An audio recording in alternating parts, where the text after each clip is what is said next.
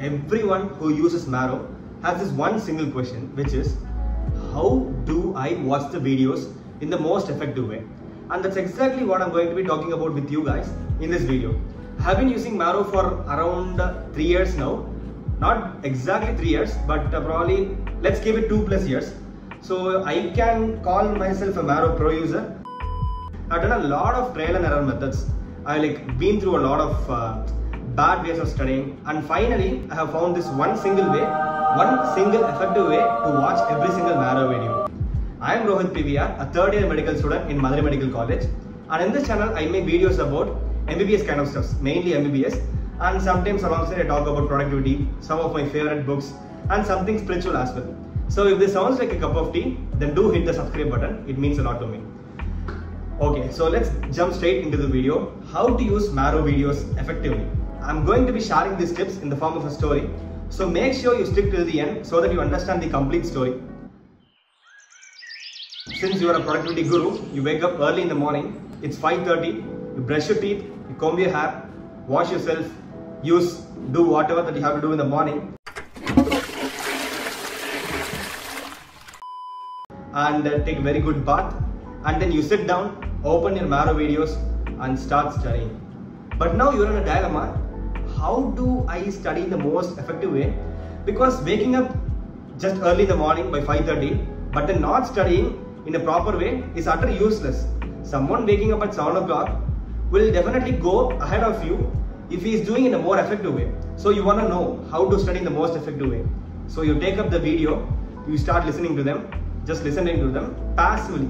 You're listening to the videos passively, not doing anything, just simply listening to them. 2 days later, you forget everything. You literally forget the fact that you even watched this video.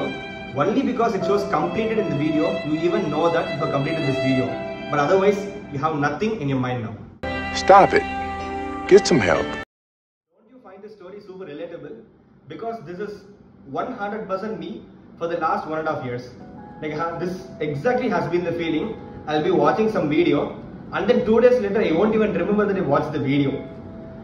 So after a lot of trial and error, I have finally found the secret formula. That is, you actually have to study in an active way. If you're simply just watching the video passively, the information is just simply going through one side of your brain and it is leaving in the other side. That's it. It just goes and that's it. Poof, it's gone. Your brain will only store the information if it finds the information useful. So you have to tell your brain that this information is something actually important. So how do you tell that some information is actually important? Okay, for instance, I'm going to ask about your most embarrassing moment in your life. I can bet that you immediately get the answer, you immediately know what to talk about. Even though you don't actually want to talk about it, you know what was the exact embarrassing moment. Why? It's because you have thought about it every single minute of your life, isn't it? The embarrassing moments are the moments that will come again and again in your life. I sometimes ended up talking like a stupid fool to some of my friends, and that will come to me almost weekly once. I'll have the memory of my bad experiences with my friends. I'm not forgetting the exact incident at all. I know every single word of what I talked on the day, whoever came on the day, I know everything. It's because I'm constantly recollecting it, so my brain assumes that it is something important. That is the same concept here as well. If you're constantly trying to recollect it again and again, it'll definitely stay in your brain. But then you can ask me, that's a shit ton of information to study.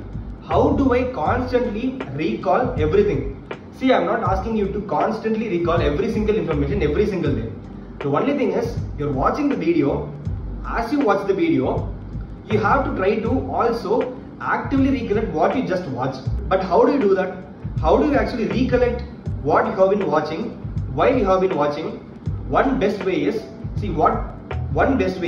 you can keep the Marrow video on this side and you can keep your notes down here. So you are listening to the Marrow video for 5 minutes. Pause the Marrow video. You should pause the Marrow video and go through the Marrow notes now. So from the top to the bottom, read whatever the ma'am has taught through the form of notes, and alongside try to recollect. For example, if she's talking about nasopharyngeal carcinoma, if she has been talking about nasopharyngeal carcinoma, try to recollect what it is actually about. So for now, I can kind of recollect that it arises from the fossa of Rosenmuller. Please don't show hate on me if I'm wrong in this. Yeah, it's fossa of Rosenmuller actually. It's behind Eustachian tube. So that's the most common place for the arising of NPC, and it's very common in people who smoke. It is like very common in most people who smoke. So I remember this. So you should just recollect it. You should recollect. So you're watching the video, then look at the notes, read through the notes once. So you'll be like recollecting. Okay, fine. So NPC arises from force of Rosenmuller. It's behind eustachian tube. There is this thing called as, okay, I forgot that. It's probably tubus torus, I guess. There is this bulge behind the eustachian tube, because the eustachian tube is like a hole, right? It's something which goes inside. So when something goes inside, there will be something that's coming upwards on the other side, right? So that's the tubus torsum. I'm not really sure. And behind that we have the force of Rosenmuller. So that's the thing. So that's where NPC arises. So you're watching the video, look at the notes, recollect it, and then continue the video again. This might sound super silly, super simple, but it is super effective, trust me, because you can recollect very nicely. And now you have watched the video, gone through the notes, familiarized yourself with the notes, good. Then in another 2 or 3 days, go through the Marrow Q bank. Please, there is something called the Marrow Q banks. I want someone else to remind this to me as well, and I am taking this opportunity to remind this to you as well. There is this thing called Marrow Q bank, and it is absolute gem. It's absolute diamond. The questions are really good. I don't really know if it correlates with the NEET-PG, but it's all about the content it gives. It helps us recollect whatever we have studied. It asks questions in a quite decent way, so it's very nice to recall. And also, Q bank is sort of this information source by itself. There is a lot more information in Q bank aside what's given in the videos. So you can use Q bank in conjunction with the Marrow videos to increase your information. So alright, you're done with the Marrow videos, you're done with the notes, you're done with the Q bank. What next?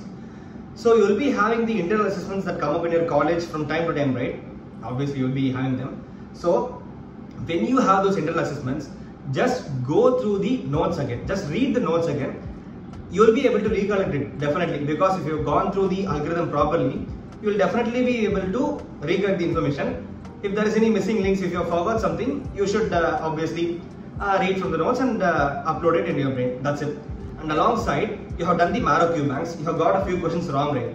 You can make a custom module, custom MCQ module session with those wrong questions and solve them.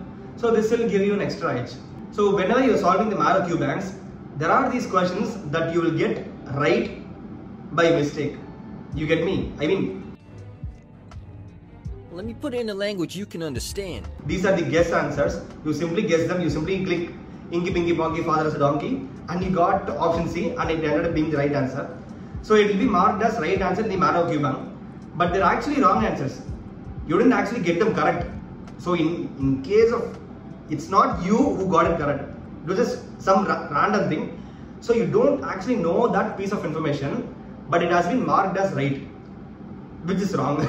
Okay, before this gets any confusing, I'll just say it directly. Bookmark the guessed question. Just bookmark the various questions that you got, that you guessed and got them correct, so that when you are creating a custom module, you can create a custom module with these bookmark questions and solve them. So you get me, you get the point. So you have to do this so that you don't miss any information in the Q bank, because Q bank is absolutely amazing. I wouldn't want you to miss it. So Marrow videos, Marrow notes, Marrow Q bank. Familiarize yourself with the notes again. You'll recollect most of them. Solve custom modules of MCQs of the whatever the bookmark questions, the wrong ones. That's it. Done. That's it. That's it. That's how you use Marrow effectively. And at the end, if you need some more confidence, if you want to get more information, you can go with the textbook. Some Marrow faculties have given enough content in the videos alone, so that you don't actually have to watch anything else. So that goes with ENT. In case of ENT, you literally don't have to watch anything else. You literally don't have to go to any other source. Just complete all the 64 videos of Marrow Edition 6 ENT and you're done with ENT. But this is not the same with other subjects, right? For example, in case of pathology, even if you watch the videos, you still have to go through Robbins. Robbins is the Bible, you still have to go through Robbins. But that's not the case with ENT. So it depends on the individual subjects. So depending on the subject, you can choose to read the textbook or whatever. But I will say that it's better that you read all the textbook, because this is the only time that you can actually read your textbook. You will never read these books in the future. Don't ever think that once you become a doctor, you can go through these books. That will not happen. You'll be very busy. You'll be busy in your life. You won't be able to read. So this, we are pretty free. Accept it. We are quite free. Even though we brag that as a medical student, we don't actually have a lot of time. I feel like we have enough time to have fun, enough time to go to the gym, enough time to study. Yeah, it's pretty enough. I wish we had some more time to have some fun, some more free days. But it's fine. Okay, I don't regret it. It's fine.